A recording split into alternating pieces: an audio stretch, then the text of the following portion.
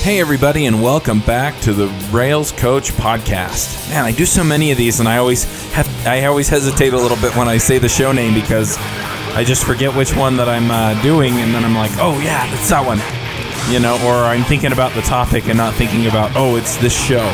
Anyway, this week we're going to be talking about Rails routes.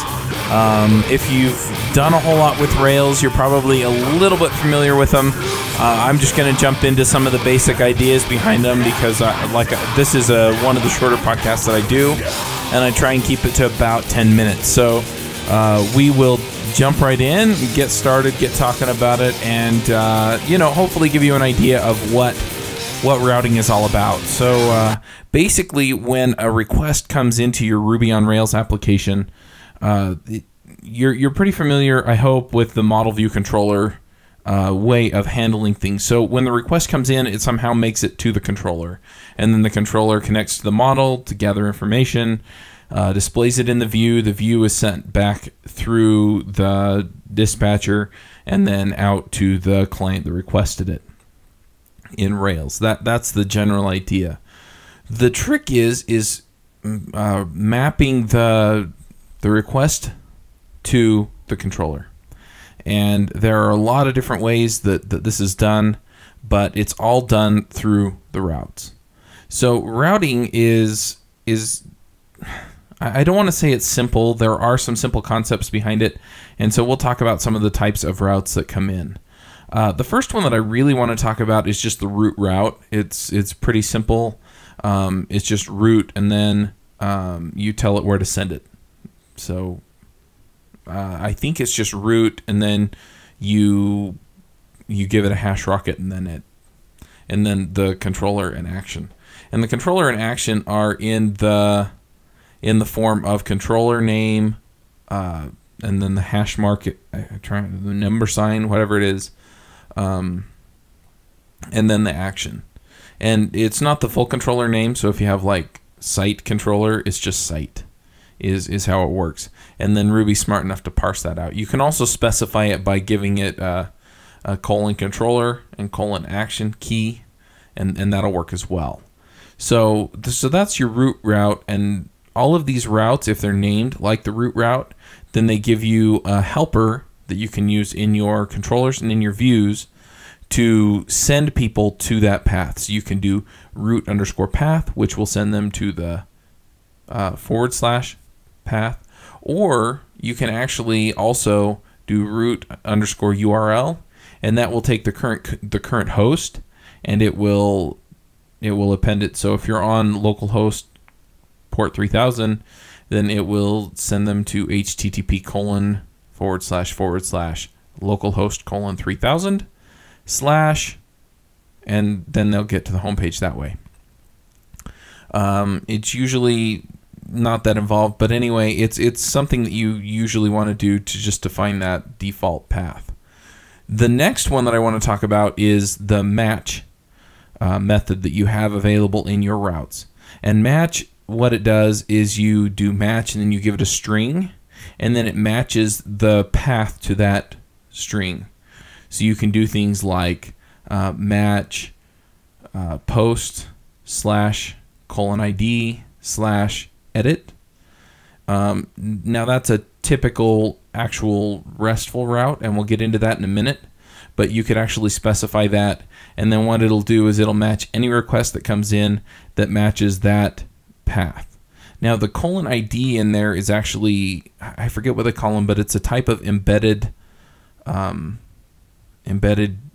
variable. And so what happens is when you do the match post/id/edit, and then you do a :as hash rocket, and then you give it the same notation that you would have given it for the root route. So you give it the controller hash action, and it'll figure it out. That :id in there, what it does is it actually takes whatever's in that place and it sticks it into another variable in your params when you get into the controller. So then you get params :id, and you can do all the funky and fancy stuff with that. So it will pull values out of the path. One other thing that you can do is you can actually put a star in there, and the star will match anything, including forward slashes. And then what you can do is you can actually, I forget how you pull that. No, it's star. That's right. It's asterisk and then the name of the variable. And so then what that does is the colon ID will match everything up until that forward slash, but it won't match forward slashes. So if you did like post/1/2/edit, then it won't match that path because the colon ID won't include the slashes. However, the splat, the asterisk will. So if you did post/splat ID/edit, and then you did post/1/2/edit, then it would match it and it would put 1/2 in a string into that parameter. So that's one way of extracting data out of the path and putting it into a parameter. The match is really handy. You can also do I should have looked this up beforehand, but I think you can do a slash only. Let me look it up real quick. I usually don't specify or restrict the verbs, but it is important on match. You can restrict it to a get or a put or whatever. And it will actually then not allow delete or post requests. And I don't see it here. Let's see. Post.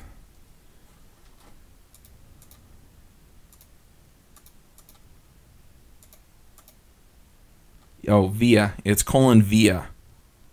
:via. So sorry about that. But anyway, really handy thing. You can also just do get and then, and then that string.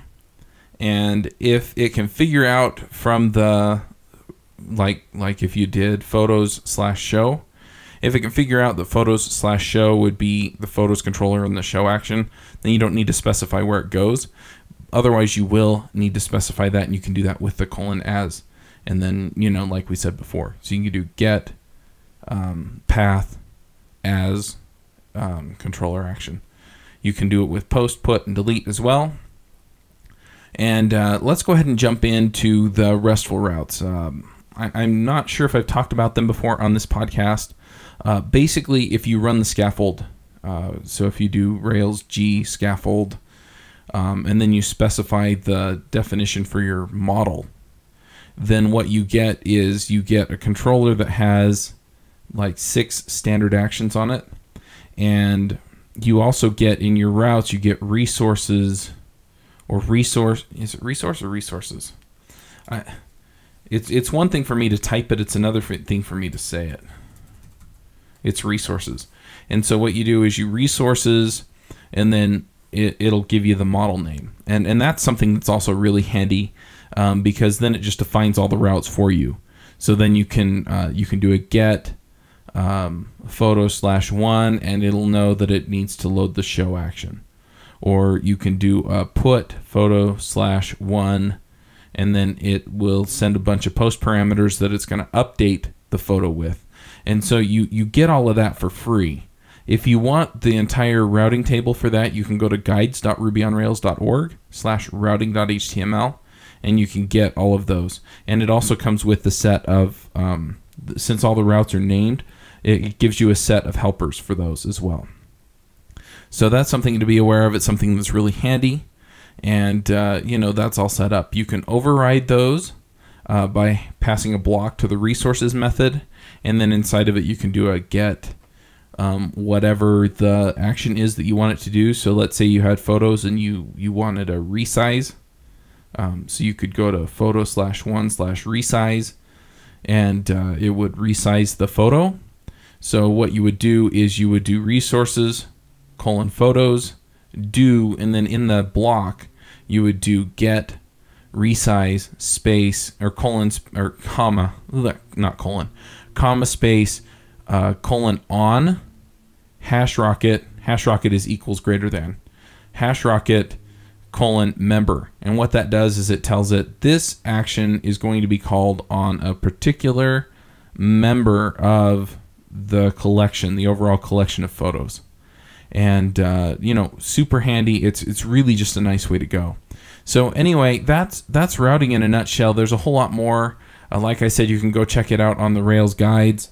I highly recommend that if that's something that you're interested in, that you go do that. There are a lot of things that you can do with Ruby on Rails routes that are just they're really nice. And so and this DSL or domain specific language that they have in Rails is actually really it's a whole lot nicer than it was in Rails 2.0 or 2.3.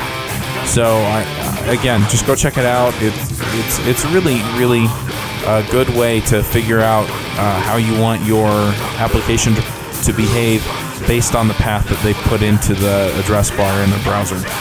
So anyway, if you want to get a hold of me, you can. I'm on Twitter as CMaxW. You can also call me 801-367-6164 if you want coaching or need me to help you with your Ruby on Rails app. And I'm going to go ahead and wrap this up. Thanks for listening, and we'll catch you next week.